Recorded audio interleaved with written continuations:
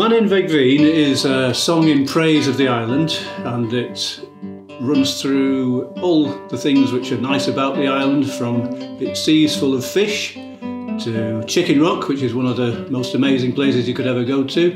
And it also goes to its pubs and it talks about kissing the girls, so it covers most things. Looking at the tune, there's quite a bit to think about here. The first thing you need to do is make sure you can play a G chord without using your first finger.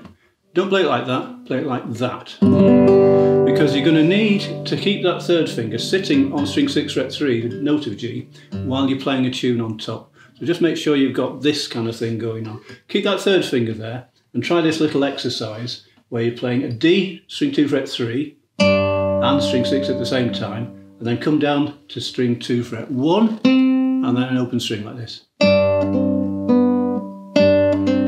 That's a good preparation.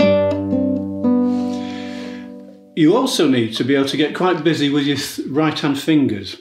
Looking at just bar 2, you've got to play quite a lot of notes with your right hand. It's what we call a thumb rock finger pick, and it goes like this. So you're going to go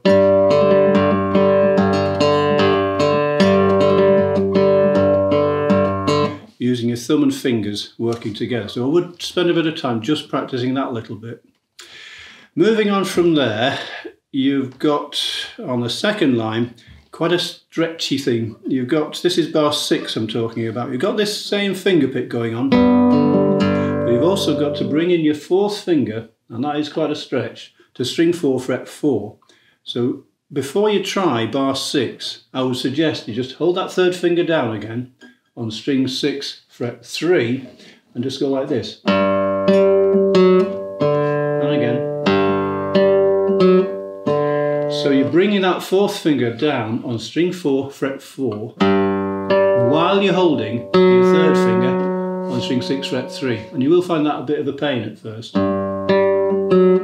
practice that before you tackle bar 6. It doesn't get any easier, I'm afraid, in bar 7. For this one, you've got to hold down string 6 fret 2, which is an F sharp, string 3 fret 2, which is an A, hold them both down together, and then you've also got to play some notes on top of that. So try doing just that. Hold down those two notes I've just mentioned, and then put your fourth finger down on a D string 2 fret 3, a C string 2 fret 1, and then an open string like this.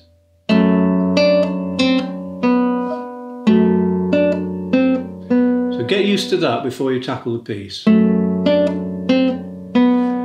And that actually covers all the areas of difficulty you're likely to come across, because when you get to the second half of the tune, it's exactly the same again.